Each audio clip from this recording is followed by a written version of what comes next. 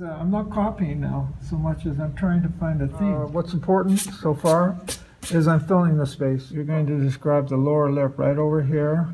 All of these are descriptive lines, the shadow area. And I'm going to design what I want to say.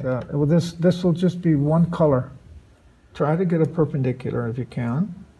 That is where we create a beauty. So I want to accentuate this.